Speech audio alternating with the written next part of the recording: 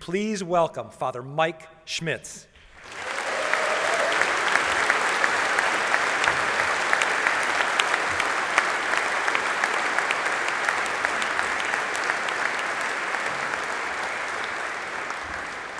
I think this is on. Awesome. Thank you guys for being here today, this morning. Just one quick announcement, one quick note before I kind of launch in. And it's just basically a thank you. I realize that every single person in this room has somewhere else they could be. Probably you have a couple dozen other places that you could be, and yet you're choosing to be here. And it's worth actually stopping and saying, like, that's significant. It's significant that you're willing to say, you're not even sitting in the nice green chairs. You're in these ones. I'm like, oh, it's going to hurt at the end of the day. But really, there's something about that generosity, again, we're be talking about manhood all day, but there's something about this that says, I refuse to be passive. I want to be an actor. Like, I refuse to just simply kind of just observe. What I want to do is I want to contribute. I want to do something. And your being here is a sign of that. Realizing, too, that the sacrifice that you made to be here, it's not just like into like void. I think the sacrifice everyone made to be here, it's received by the Father, and it's going to be returned in some significant way. I think just have confidence in that. Have confidence that whatever it is, sacrifice that you made to be here today, the Father receives it, and he's gonna do something with it. He's going to do something with this day. So I just am really convinced of that. So that was that. Let's launch in. I am convinced that it is the duty or the job or the desire of every man to have a battle to fight. And maybe you've heard that line before, that reality, that truth, that like, no, actually as men we're called to battle, we're called to actually fight. I'm not actually being the man I'm called to be unless I'm in some way fighting for someone. We're going to talk about that later on today, but I think that there's a certain element that every man knows that a big part of my life, I'm meant to have a battle to fight. But I think one of the things the culture has done to us, I think one of the things that kind of like, if you want to say a certain kind of emasculating way that our culture has addressed us as men, is not been to say, okay, I'm going to really challenge you back. Because a challenge, we would do what? We would meet the challenge, and we would rise up against it and would say, yeah, no, listen, that lie that I don't have a fight, don't have a battle, is a lie. I'm going to fight that. I think one of the ways the culture has emasculated us is this, is not to take away the fight, but to ask the question, is the fight worth it? Not to take away the battle, but to ask, are you fighting for the right thing? And then even asking the question, is there such a thing as the right thing? Does this make sense? Like, with that kind of idea that is this. I mean, think about a number of armed conflicts that the United States has gotten involved in. The issue is rarely, are we doing the right thing? The question is it even worth fighting for? Is there something even worth fighting for? Is there a truth that's worth fighting for?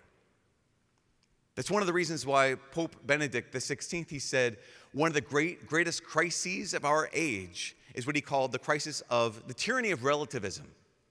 The tyranny of relativism, that there is no real truth out there, that there's only kind of the truth that you find in your heart. So here's the kind of the thing. We all hear this. I work on a university campus, and so one of the things that I hear all of the time is, well, Father, that's really nice. That's your truth. We're never talking about anything, like when it comes to religion, when it comes to sexuality, when it comes to how to live as a human being. Father, that's really nice. That's your truth. But my truth is something different. Have you ever heard that? This is something you've heard before? So I would say this. I would say, since every man has a battle to fight, but one of the ways that we get defanged is the idea of, well, I don't know if that's the right battle. I don't know if there's anything worth fighting for. Is there such a thing as truth? I think one of the things we need to answer is there such a thing as truth? And not only that, but then we also have to ask the question, is what I believe, is what I base my life on, is that true? That's what I want to talk about this morning. Not only is there a truth, but also is what I base my life off, is that true? So we're going to jump into that. That's what we're going to do. So we're going to first have to answer the question, okay, if we're asking the question, well, that's your truth, this is my truth, what is truth? The first question is, what is truth? You're going to hear Pontius Pilate say this in about a week from now. The question, what is truth? And so this is one of those like, oh gosh, is he going to talk like philosophy and stuff? And it's going to be all like, I thought it's only 8:30. Like, this is ridiculous. I'm going to make it really simple. I'm going to make it completely accessible. I would say truth can be boiled down to 2 words. Truth can be defined as what is. Simple, super simple. Truth can be defined as what is.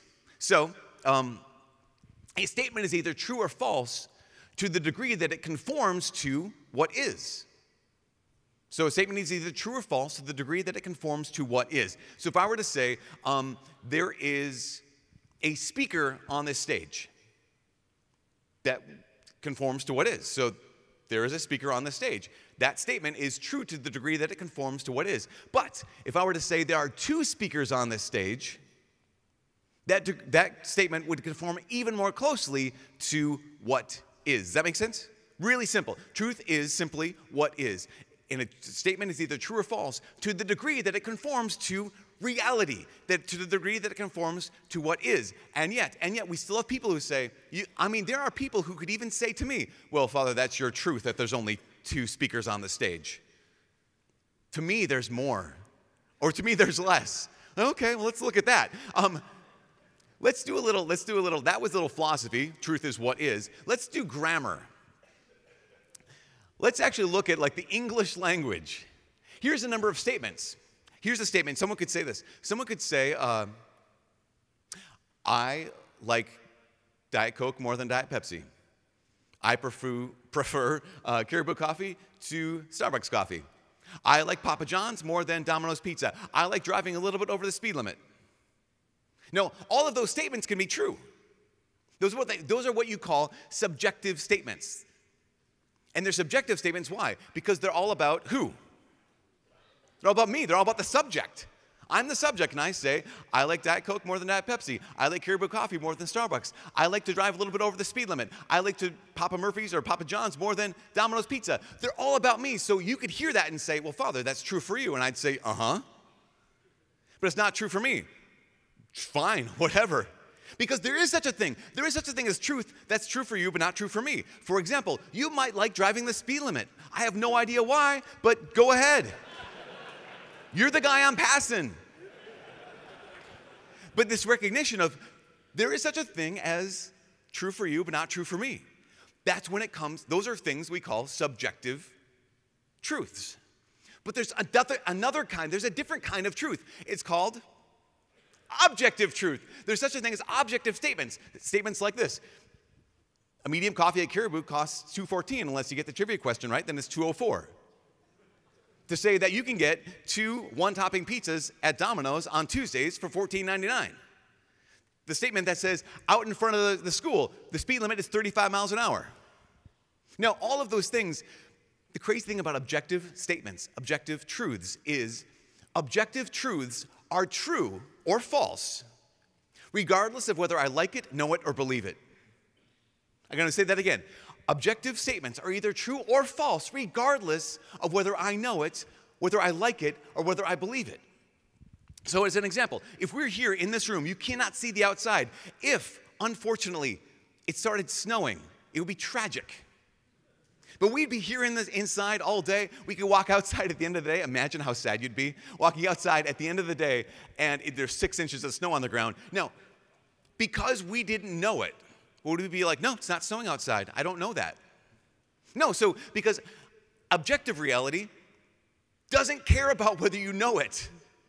Objective reality, objective truth is true or false regardless of whether you know it. It's also regardless of whether or not you like it. We have students at the University of Minnesota, Duluth.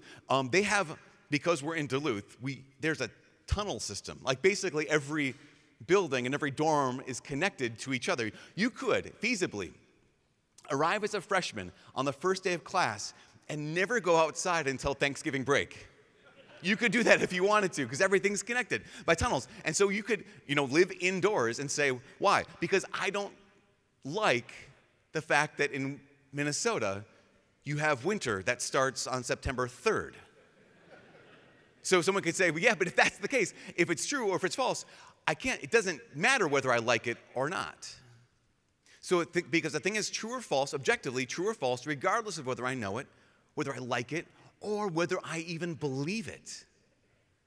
You could go in, you walked in the door, it was sunny out, it was getting warm, you heard it was going to get warmer, all of a sudden the temperatures plummet, and it's now 20 below outside, and you say, I don't believe you, I don't believe you, I don't believe you. Now, if it's cold outside, does it matter? Does the temperature even change a bit if you don't believe that it's cold?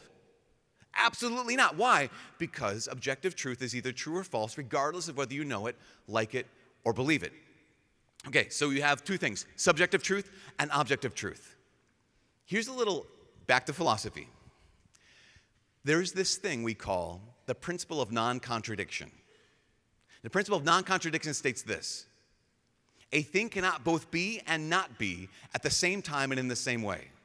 Now, here's why I'm going over this stuff in the beginning. I'm going over this stuff in the beginning because at some point, you and I are going to get into a situation where we say, like, well, I know that's what I believe, but I can't just share what I believe because it's just what I believe. It's all it is just what I believe. And so I can't get to a place where I'm actually going to risk my life or stake my faith or even risk my family on just something I personally believe.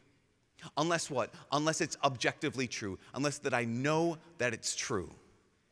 So there's this thing called the principle of non-contradiction, as I said. And the principle of non-contradiction means this: a thing cannot both be and not be at the same time and in the same way. I'm going to say that like 5 more times. A thing cannot both be and not be at the same time and in the same way. So, for example, these lights cannot both be on and not be on at the same time. Now, I always have a smart alecky student who says, well, Father, what about this? What if you took a lamp and you turned it off, but then put it on the table? It's both off and on at the same time. And I was like, yes. And the contradiction principle says, and in the same way, moron. No, it cannot be both true and not true at the same time and in the same way. So this is one of these crazy things. At the university, at UMD, not Detroit, but Duluth, at the University of Minnesota, Duluth, there was a professor who had to teach this idea to college students and was saying, what we need to do is we need to learn how to identify the difference between subjective statements and objective statements. And so what he was doing is he's throwing on the screen all these statements, and the class had to say, that's objective, that's subjective.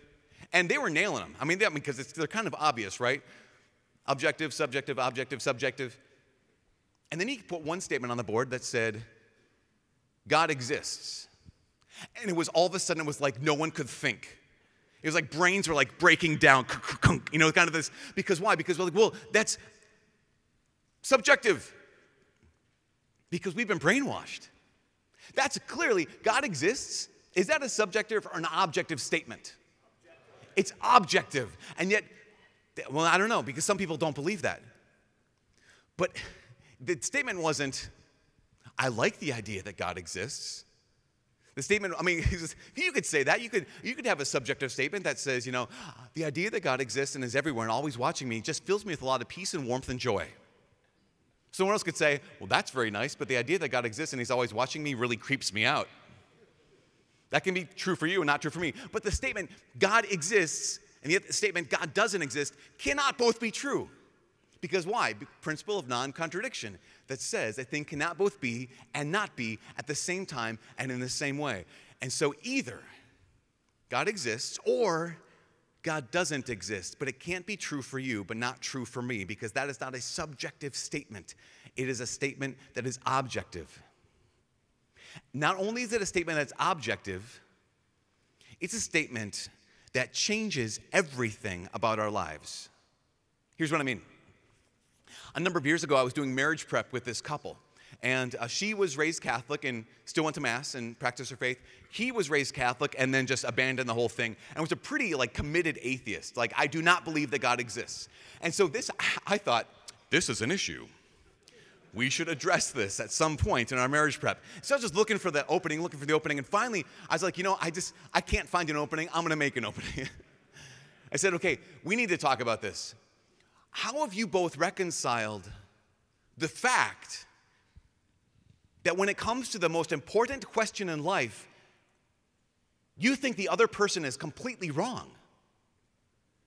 Because here she is. She believes that God exists, and here he is, and he believes God does not exist. And I think my future spouse is completely wrong when it comes to this question.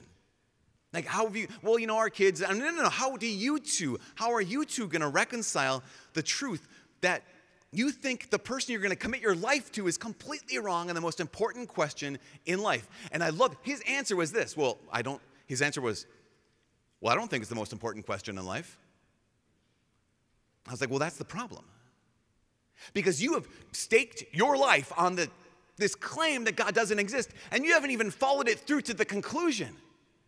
You've staked your claim on the idea that God does not exist, and you've never followed it through to the logical conclusions. Now, there's a lot of logical conclusions, but I'm just going to jump to the end. Here's one of them.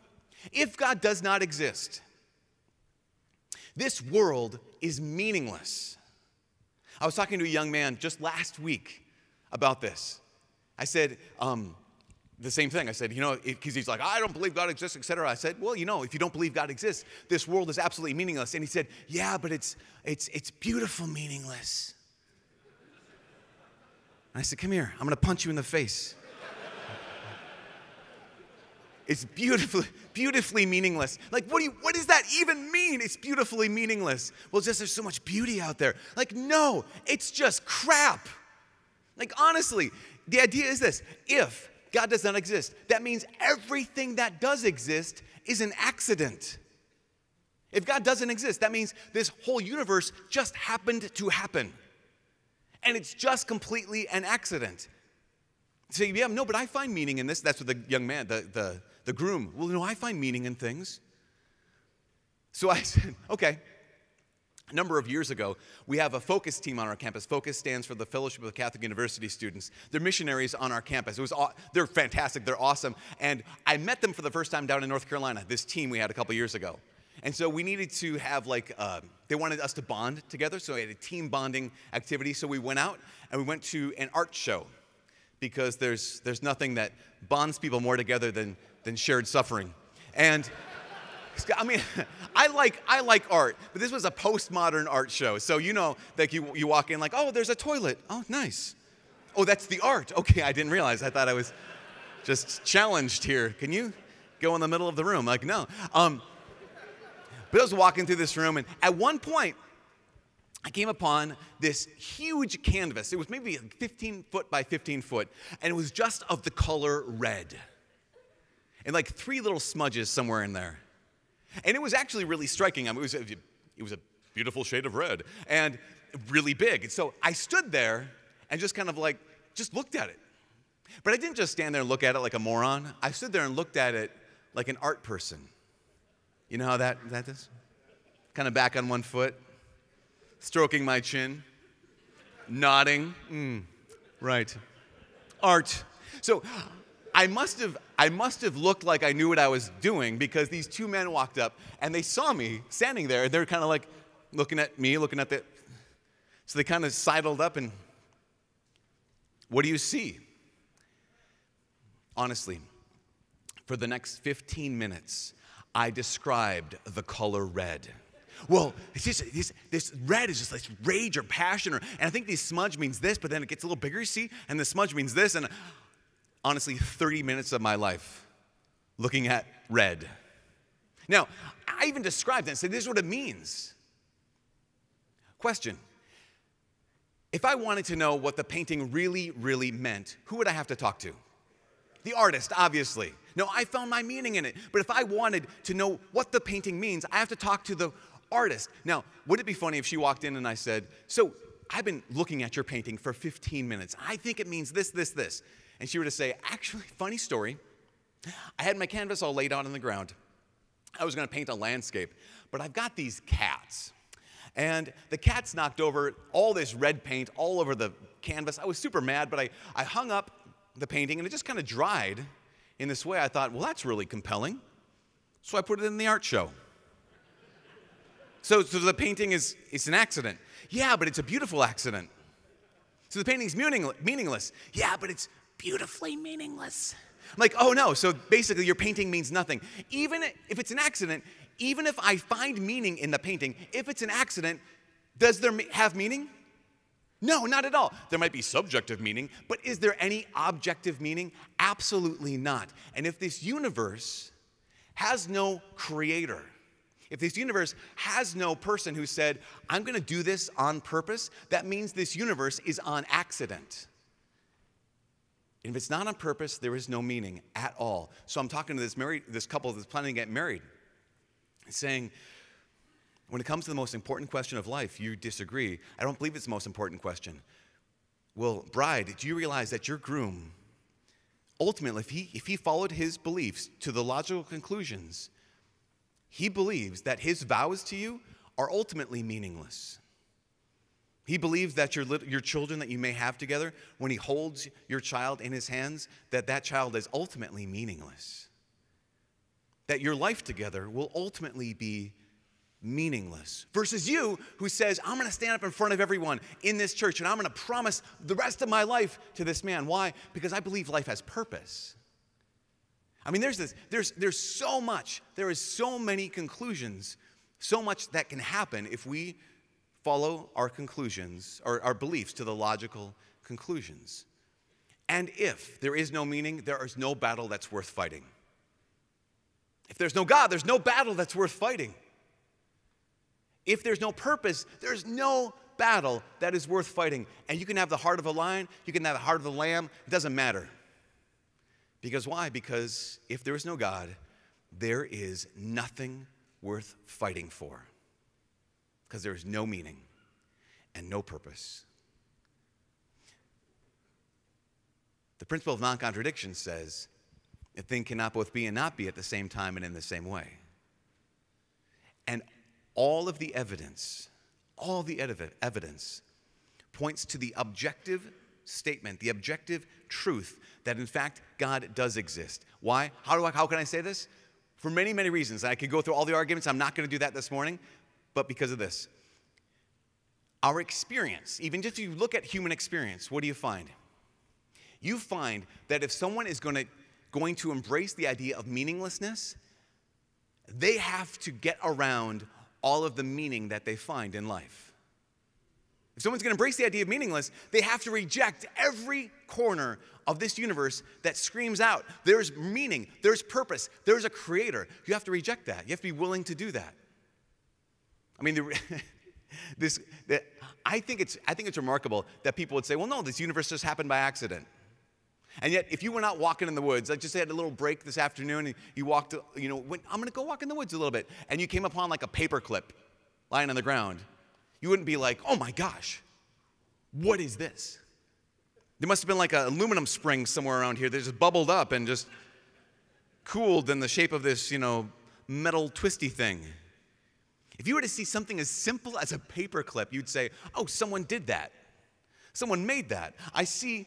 In effect, there must have been a cause that was on purpose, because this looks like it has purpose. And yet we look at the human eye, and we say, well, that was an accident. What? Look, think about even the human brain. Now, hear about this. Actually, do this, please. Don't just think about the human brain. Think about your human brain. Like right now where you're sitting. Think about your brain in your head. Okay, now, think about the fact that the thing you're thinking about is the thing you're thinking with. Now, think about the fact that you're thinking about the fact that the thing you're thinking about is the thing you're thinking with. Like, it's one of these great, and that happened by accident. We do this for nothing except for the biggest things. Whenever we find anything that has meaning, anything that has design, we say there was a designer, there was a creator. Except when it comes to the biggest things. All the universe screams out, God exists. The entire universe screams out, God exists. So here's what I'm going to do. I'm going to put a pin in that right now. I'm going to put a pin in this and say, okay, we know that truth is defined as what is. We know that there's subjective truth. Yep, what's true for you, not true for me. We also know there's objective truth, things that are true regardless of whether I know it, like it, or believe it. And we also could maybe even stake a claim. I would say we can positively stake a claim that the true objective statement, God exists, is a true statement. But here, that doesn't answer any questions for us. That still doesn't mean we have a battle to fight, because I don't know who to fight for. or what to fight for. So I have a lot of students, and maybe a lot of people in this room. We say, well, fine, Father, that's wonderful. God exists. But how do you know which religion is true? Okay, God exists, but I don't know. I was raised Catholic, so what I need to do is I need to research every world religion and then find out what's true in them, what's false in them, and then I can maybe make a commitment to one of them. That seems like a smart thing to do. Actually, it seems like a really reasonable thing to do. It seems like if I'm going to do this, I'm going to research every world religion, study them all, and then make my decision. I think that sounds smart. Because I took world religion classes in college, and I took world religion classes in seminary, and I know how it goes. Like, has anyone here ever taken a world religion class? Okay, a number of people here. So you probably know how it goes too. You get a textbook, and every chapter is a different religion. So you have Buddhism and Confucianism and Taoism and Islam and Judaism and Christianity and Zoroastrianism and whatever else, And basically it just says, okay, here's what this teaches, here's what this teaches. You need to study this, you need to learn this, you need to know this, and then you can decide. The problem is this. The problem is, in that book, or in the world religions class, it treats Christianity just like any other religion. And I'm going to make the claim that it can't, because Christianity is a profoundly different religion than any other world religion. He's like, of course you say that, you're a priest. No, I'm a priest because that's true. Here's what I mean. Every other world religion, I would tell you this. If you want to find out whether Christianity is true, you do not have to study every other world religion. All you have to do is answer one question. If you're going to want to know whether Christianity is true or false, you do not have to study every other world religion. You have to answer one question, and that's it, one question. Because every other world religion is what? Every other world religion is someone comes along and says, I have insight into God.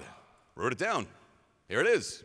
Or someone says, I have a revelation from God, and I wrote it down, and here it is. And then Jesus comes along, and he says what? Does he say, I have a revelation from God, or I have insight into God? Jesus comes along, and he says, I am God. So the only question you have to answer, the only question we have to answer is not, are those other revelations, other insights true?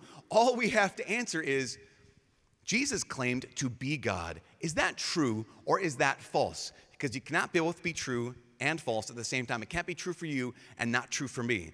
It's an objective statement. So the question we have to answer is Jesus who he says he is? And for a lot of you, this might be totally basic. For a lot of you, this might be well, I totally know the answer to this question. I've studied this. But here's what I want to do. If you're not in that place, it's good to hear. If you are in that place, it's good to be reminded so you can go do something with it. Because how many of us say, no, I'm a Catholic man. I'm a man who believes in Jesus Christ. But if someone were to ask you, well, why?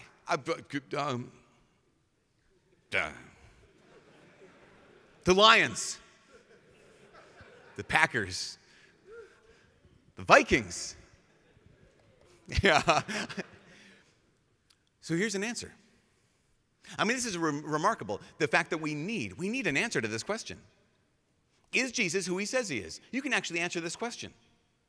Because, there will be people, and I'll talk to them on the college campus. That's who I work with mostly, is my college students. And they'll say things like, well, Father, I loved your service, that whole, what's called Mass, that was really nice. And I really respect Jesus. I think he was a holy person. I just don't believe he was God. Have you ever heard anyone say that? I think Jesus was a prophet, he's a holy person, but he wasn't God. The funny thing about this, that's the one thing you can't say about Jesus. One of the things you can't say about Jesus is that he was a holy person, a prophet, but not God. Here's why. Because Jesus claimed to be God. If Jesus claimed to be God, and he wasn't God, and he knew he wasn't God, what is he? He's a liar. He's lying. He claimed to be God. He knew he wasn't God. He's lying. What if Jesus claimed to be God and he didn't know he wasn't God? He's crazy. He's loony. Yeah, he's disconnected from reality. The only other option we have is that Jesus claimed to be God And he was God. So let's look at this question. Let's look at this and say, okay, maybe Jesus was a liar. I mean, we've met liars before. You know, it's really interesting. If you do studies on the psychological profile of pathological liars, what you find about them is that they are narcissistic, they are self-involved, they are self-concerned, they are completely uncreative, they lack compassion, and yet every time you read the Bible and look at Jesus, what do you see? You see a person who's incredibly creative. You see a person who's completely the opposite of selfish, but selfless. You find someone who's overwhelmingly compassionate. Remember that story where Jesus has been working hard, he's been going at it, he's been healing people and caring for them, and he says to his disciples, let's go across the sea, we got to rest. And he comes up on the shore of the lake, and he sees this huge crowd of people who just need help. And he says, backpedal, reverse. No, it says his heart was moved with pity for them. They were like sheep without a shepherd. And he says, we've got to land here. We've got to heal these people. We've got to help these people. Here's a person who does not fit the profile of a liar. So maybe he's genuine. Maybe he really believes he's God even though he's not. Maybe he's claiming to be God. He's not God, but he doesn't know that. Now, I think this is really interesting. Because if truth is what is, and a statement is either true or false to the degree that it conforms to reality, our minds, if we can't conform to reality, we're not really connected to reality. I'm not sure if you caught that. So, for example, I could come along and say, I'm a priest. And you'd say, okay, that seems accurate. If I were to say, you guys, I am like the best priest in the world, and I really thought that, pretty soon you'd be like, okay, there's something off with that guy. If I were to say, everyone, I am Pope Francis. Hola. And I really believed that I was Pope Francis. I walked around, hello, hola, ¿cómo se dice? Pretty soon, you talking to me for a little while, you'd be like, okay, that guy's kind of, he's not connected to reality. If I were to walk along and say, hello everyone, I am Marie Antoinette. Have some cake. Pretty quickly, if you talked with me, you'd be like, okay, that guy, no, he's not legit. If I were to say, hello everyone, I am a jelly donut. And I really believed that I was a jelly donut, like I'm that disconnected from reality, that it would be pretty easy to spot that guy's nuts. Jesus comes on the scene, and he doesn't say that he's just a prophet or a holy person. Jesus doesn't claim even to be like a butterfly. Jesus claims to be the person who made everything in the world. Like Jesus says, hello everyone, I am the way, the truth, and the life. What's that mean? Well, do you see that big yellow thing in the sky? I did that. Jesus comes on the scene, he claims to be God. Now, if you're not disconnected from reality by claiming to be the source of everything that exists, before I formed you in the womb, I knew you. What? Pretty soon you'd be able to realize that Jesus is not connected to reality.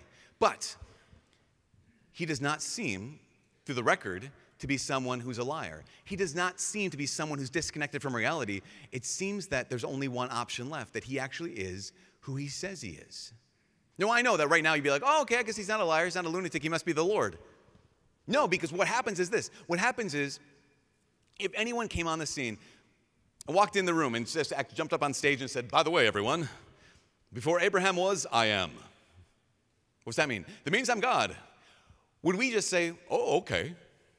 I think sometimes we think that the early Christians, that was kind of their thing. They were just so dumb back then. You know, they didn't know anything. Jesus comes and says, I'm God. And they're like, okay, Jesus. You know, this kind of a... Because really, I mean, I think way back then, they were idiots. I mean, they didn't know how to program VCRs. They didn't know how to use iPods.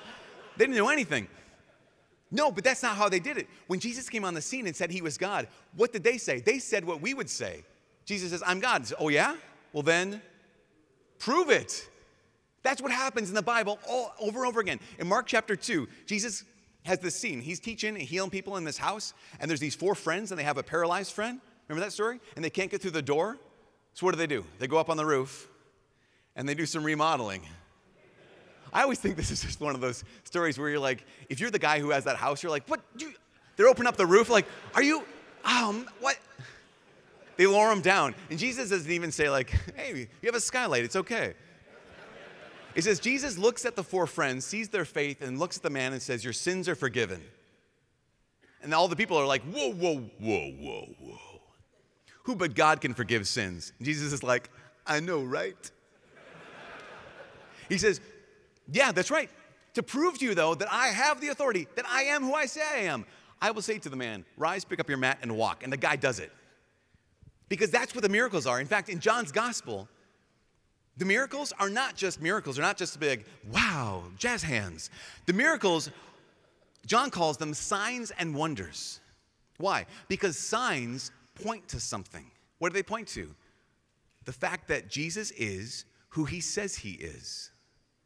That's why he does the miracles, because he loves people, but also because he needs to prove, I am who I say I am. Because why? I'm claiming to be something you've never met before. Not just a prophet, not just someone with revelation, but God himself. So he goes around all over the place, and he does these healings. You know, like there's the man who's deaf and he can't speak. Remember that scene where Jesus goes up to the man who's deaf and he can't speak, and he like puts his fingers in his ears and touches his tongue. And I always wonder, like, what'd that guy think as Jesus is walking towards him? It's like, no, come here, closer, come here. Let me just. He's deaf. He's like, I don't know what's happening right now. Jesus is like, let me touch your tongue. What's happening, Jesus? But he says, be open, and the guy can hear, the guy can speak. Remember that one scene where there's a 12-year-old girl, and her dad rushes to Jesus and says, my daughter's ill, she's sick, she's dying. And Jesus goes to her side, but she's already dead. And he takes her by the wrist, and he says two words. He just says, he doesn't take her by the wrist and then like check her pulse and the airway, breathing, circulation, and start doing some CPR, like breathe. You've never given anything before in your life. He just takes her by the wrist and says, Talitha cum, little girl, arise. And the dead girl is alive. And this happens again and again. I mean, there's this one huge scene in John's gospel. It's John chapter 11, where there's this guy. His name's Lazarus. Remember that Lazarus has two sisters?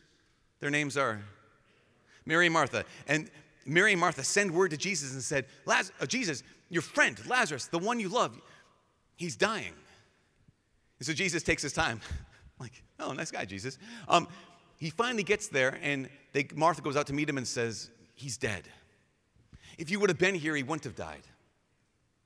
Mary goes out. Jesus says, take me to him. Take me to the tomb. And this is worth like pressing pause for a second. They bring him to the tomb of this man that Jesus was friends with, that Jesus cared about, who's dead. And even though, this is crazy, even though Jesus knew what he was going to do, even though he knew that in just like a couple seconds, the guy's going to be alive, his heart was moved with compassion. His heart was broken. And there's the shortest verse in all of Scripture. It's 2 words. Just the verse, Jesus wept. Because why? Because here is a God, I know what I'm going to do, but listen, you're hurting right now. That means I'm hurting right now. I think a lot of times we can make it so that God has no compassion on us. Because why? Because, well, don't worry, there's heaven. Jesus, I am struggling so bad right now. Don't worry, there's heaven. Jesus, my wife, she just took off. I have no idea don't worry, there's heaven. Jesus, I've lost everything. And I don't know how to, don't worry, that's not what God says. Even though he knows he's going to raise Lazarus in just a couple of seconds from now, when he encounters your suffering, our suffering, death, heartbreak, his heart breaks. And then he says, roll away the stone. I love this, the next line. It says, roll away the stone. And the people go up to Jesus, and remember how long Lazarus has been dead? 4 days, right. So they're like, Master, or Lord, he's been dead for 4 days. It's gonna smell. Because these people, I mean, unlike us, like when we're dying, we go to a nursing home or a hospice place, and then the funeral home people take care of us, and then no one has to touch anybody. But back then, I mean, you died in the living room, and then you were prepared for burial in the living room, and then your family and friends carried your body. They knew what dead looked like. They knew what dead smelled like. Master, there's going to be a stench. Jesus is like, stand back, roll away the stone. And then rather than like with the little girl taking her by the wrist, Jesus does this remote control resuscitation where he just stands outside the tomb and he says 3 words. He says, Lazarus, come out. And then John says, Then the dead man walked out of the tomb. I always like the understatement of the apostles. And then the dead man walked out of the tomb, and Jesus said, untie him and let him go free. And then we did the night, and then we had lunch. It was a great day. Like, what is happening? I would be like, if I was writing this gospel, I'd be like, underline, exclamation mark, and then the dead man walked out of the tomb. And then it says this, it's remarkable. It says, many of the people who had come to Mary and Martha and seen what he had done began to believe in him. But then, from that day on, the others planned to kill him. So from this moment, Jesus has now proven he is who he says he is. From that moment on, many of those came to believe in him. But from that day on, others planned to kill him. Because this is the thing about Jesus. When it comes to almost any other thing in life, someone's excited about, someone says, oh my gosh, you need to see, have you watched The Walking Dead? Maybe you check an episode like, yeah, meh. Or someone says, well, have you ever gone to a whatever game? Yeah, I did. It was kind of whatever. Like about almost everything people get excited about, you could say, meh. You could say, whatever. Jesus is like maybe the only thing in the universe that you can say, you can't say meh to, or can't say whatever to. It's either this. It's either I believe in him or kill him. It's a crossroads. There's a cross. There's a crux. It's either I believe in him or kill him. And that's what they do. We know the story. It happened. We're going to celebrate this, commemorate this in 2 weeks from now. Jesus goes to Jerusalem, and they arrest him, and they torture him, and they crucify him, and they kill him. And then what happens on the third day? He rises from the dead. To do what? To prove that he is who he says he is. At this point, people say, well, yeah, maybe the apostles just made that up. Maybe the apostles just made up the whole idea that he rose from the dead. Well, I would go with that if that's what the story looked like. Like if it was like, and then he rose from the dead, and we were all like, yeah, let's have ice cream. Like, how does the story actually turn out? Does it look like, when you read the resurrection story, does it look like anyone was expecting that to happen? Think about this. How many times did Jesus say, okay, guys, here's what's going to happen. I'm going to go to Jerusalem. Then they're going to arrest me. Then they're going to torture me. They're going to kill me. Don't worry. I'm going to rise on the third day. And then when it happens, they're like, what's happening? What's going on? I'm like, honestly, on the third day, on Sunday, Easter Sunday morning, the women are going to the tomb. Why? Not because they're like, hey, he said Sunday, he's going to rise from the dead. Let's go there. No, they're going to the tomb because they're going to continue to anoint his body. Why? Because he dead. And when they get there and the tombs roll back, the stones roll back from the tomb, it's not like they're like, oh yeah, that's right. They're like, what's happening? Why is the tomb? They walk in and the tomb's empty. And it wasn't like they were all like, oh yeah. They're like, what's going on? Even Mary Magdalene is in the garden and she sees Jesus. It's not like she's like, oh yeah. She's like, you're the gardener. Where'd you take his body? I love this because then this says Jesus looked at Mary and he's like, Mary. And she's like, oh, Rabboni. Mary runs back to the apostles. Jesus is alive again. And it wasn't like they were like, oh, yeah. They're like, no. So what happens? Not even all of them run to the tomb. 2 of them. Out of all the apostles and all the disciples, Peter and John run to the tomb to check it out because everyone else is saying like, nope, doesn't happen. Oh, I know he healed that other person and raised them from the dead, but this doesn't happen. They go to the tomb and they look inside, and it wasn't like they looked into the tomb and said, oh yeah. An angel had to show up and be like, okay, McFly, do you remember how he said this? They're like, I guess, kind of. It says they went back to the other apostles bewildered and befuddled until that afternoon. And they're all in the upper room, and the doors are locked, except for one guy who isn't there, Thomas. And Jesus appears to them. And even then, there wasn't like, they were like, oh yeah. They were like, is it a ghost? And he's like, just give me some food. I'll watch. I can eat stuff. Like, I'm not a ghost. So he leaves, And then Thomas comes home. I always like to imagine the moment when Thomas walks in the door. Like he just, kind of does the secret knock kind of thing. And they're like, welcome. He's getting groceries or something. He's out on an errand. They're like, Thomas, Jesus was here. I can imagine like, oh, man, I missed him. No, because when Thomas hears that Jesus was resurrected, he's like, nope. Doesn't happen. Why? It just doesn't happen. He says, you remember what Thomas even says? I'm not going to believe this unless I what? Stick my fingers in the holes in his hands and my hand in the spear mark in his side. I'm like, Thomas, you are sick. That's disgusting. How about unless I give him a hug or something. So 7 days later, a week passes, and it says in Scripture in John's Gospel, it says, the disciples are gathered together, and this time Thomas is with them. And Jesus appears. I can imagine if you were Thomas at this moment, like, oh no. This time Thomas is with them, and Thomas appears, and he says, Jesus looks at Thomas, and he says, Tommy,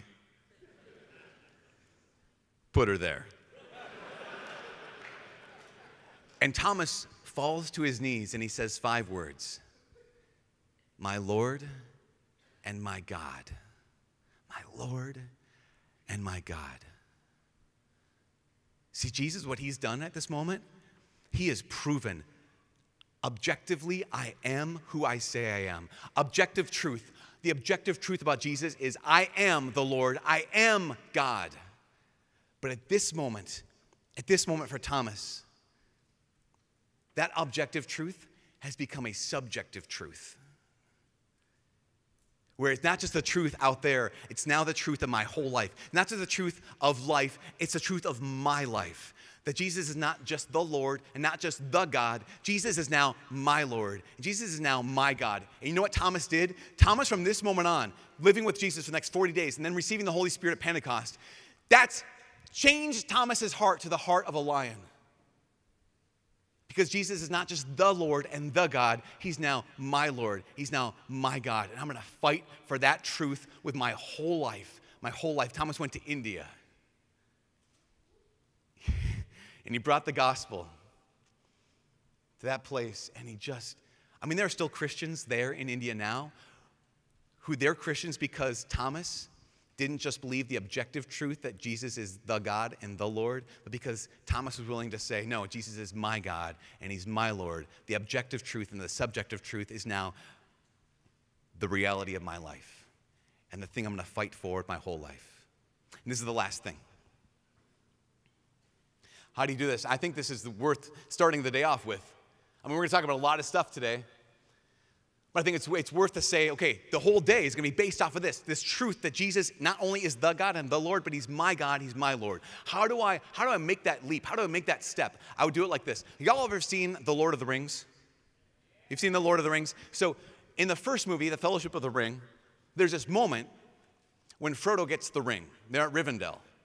And Frodo, Tolkien was a Catholic. You probably all know that. Tolkien, actually his mom was a martyr for the Catholic faith. His mom was a martyr for the Catholic faith, and he was raised by a priest.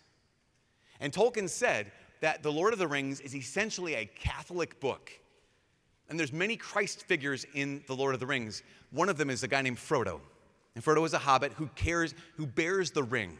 The ring is a symbol of sin in Middle-earth. It's a symbol of sin in the world. And so Frodo has to say, I'm going to carry the sin that's in the world, and I'm going to destroy it. I'm going to carry it up the mountain. Does it sound familiar? Carry it up a mountain, and on the top of that mountain, I'm going to destroy the power of sin in this world.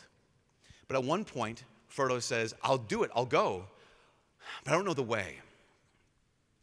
And that's the moment when Aragorn, who's one of the other Christ figures, does this. He kneels in front of Frodo and he says this. He says, if by my life or by my death, I can help you to accomplish this task, you have my sword. If by my life or by my death, I can help you accomplish this task, you have my sword. I would say, men, if you want to say, I know that Jesus is not just the Lord and the God, but he's my Lord and my God, I invite you to make this decision interiorly with your whole life, to be able to kneel before Jesus and say, if by my life or by my death, I can help you, Jesus, to accomplish your mission, you have my life. Jesus' mission is to redeem the world, and he doesn't do it on his own. He gathers men around him, and then he fills those men, and he sends those men out.